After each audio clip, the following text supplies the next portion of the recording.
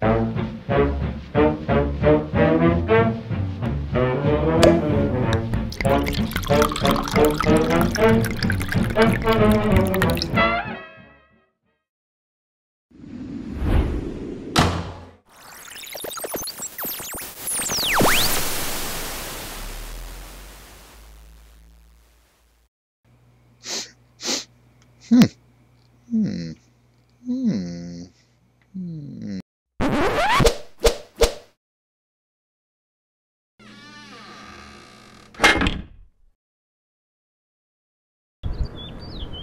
welcome back to Cellar Rat TV with your host, Cellar Rat, Addison Rex.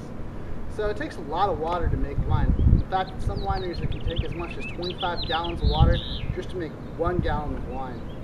At Deerfield, we're really committed to the principle of sustainability.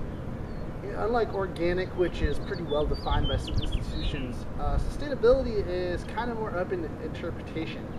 I think that sustainability means that when you make a product, you try to have as small environmental footprint as possible, and you should be able to keep making that product perpetually without damaging the land that you're on.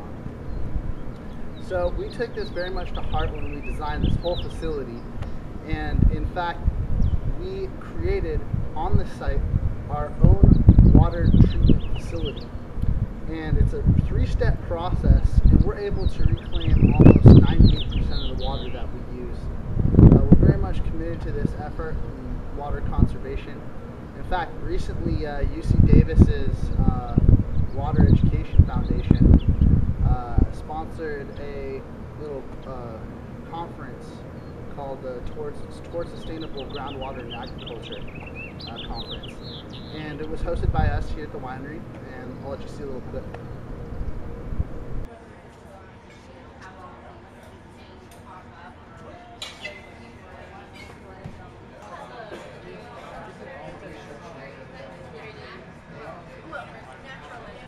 And the majority of the water that we produce and deliver comes from the Russian River, which is probably about 60 miles to the west here. Recycle our water from the winery. On the hill above us here is a domestic septic system that handles all our domestic waste, but all the winery waste, the water from the winery production, goes into a sump at this level and is pumped up to a bioreactor. Very simple device. There's some pictures of it in the handout there. It's basically a series of 4 10,000-gallon tanks. Series, water pump from one to the other. Aerators at the bottom. And wells, where we monitor the groundwater levels throughout the year. Every 3 months or every month? Monitored every month.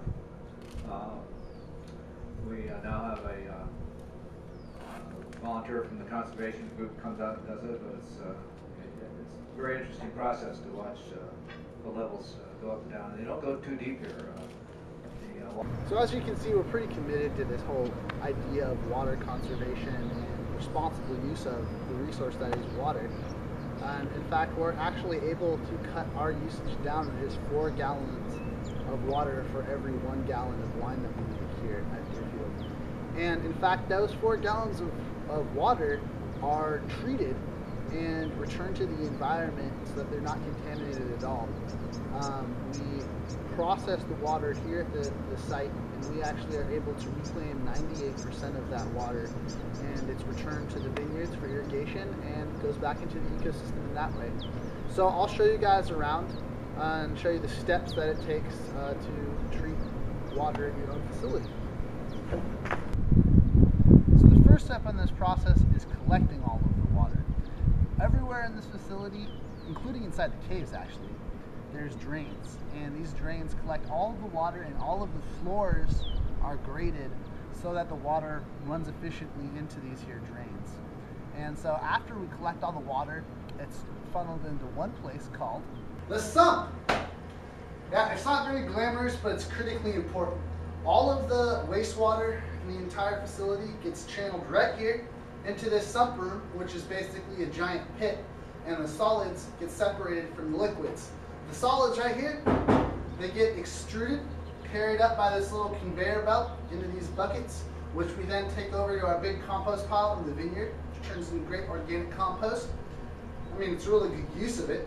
And the water, which the solids have been separated out from, gets pumped all the way up the hill to our bioreactor facility, which we'll check out next. So here we are at step 3 of the process. This is our bioreactor, and we're very fortunate today to have... No, I'm the winemaker, that's the bioreactor. That's the bioreactor. This is the winemaker who we're lucky to have on the show. He's going to explain to us a little bit about how it works and its purpose. Okay, the bioreactor is what we use to process all of our production wastewater. We collect it in a sump. Did you show them all that stuff? I showed him the sump. Yeah. They saw the sump. They saw the sump. It's pumped up the hill through underground pipes up to this location here. We're up in the forest. We're about, 70 feet above the crush pad level. A couple hundred yards. So it's pumped up here. You see there's 4 big 10,000 gallon plastic tanks, and you think of it in terms kind of like a municipal wastewater system. It does the same thing. The principle involved is the wastewater is put into these tanks, and we introduce air and bacteria. We feed it in the beginning, and the bacteria eats all the waste from the water. We call it BODs, biological oxygen demand factors. What that means, biological oxygen demand, BODs. In the wastewater system, they just call them BODs. That means all the little bad things in the water that contaminate the water, and they create an oxygen demand, and that's supplied by the growth of the bacteria. So in the bottom of each one of these tanks is a manifold, an aeration manifold, a bunch of PVC pipes with holes drilled in them, very simple. And then it's got a big air pump that pumps air through these tanks.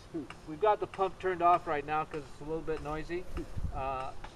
It's running at fairly high speed right now. It's all done automatically with rather sophisticated controllers, and we'll go through some of that. But in a minute we'll turn it on so we can actually look in and see the air bubbling through the liquid. So essentially, I mean, it's just a pump which is diffusing oxygen inside the water, and there's bacteria that's Yeah, so what happens, the bacteria grow and they require food and oxygen. These are the things they grow on, like all living things, right? You gotta eat, you gotta have air. Well, typically what happens, like in a pond, the bacteria or the green growth or the pond scum or the water plants will eat up all the air, and then they will die because they get oxygen starved.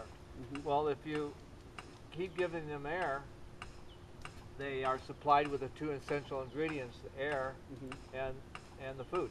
The food from the water and from the BODs in the water. So they consume the air and the BODs, and in the process they clean up the water.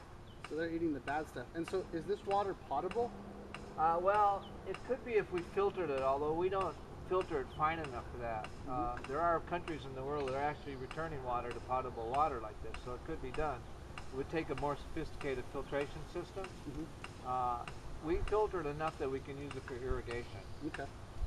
It comes out remarkably clean. It's still a little gray color because it doesn't take the color out. And that's a lot of what the filter would do. Yeah.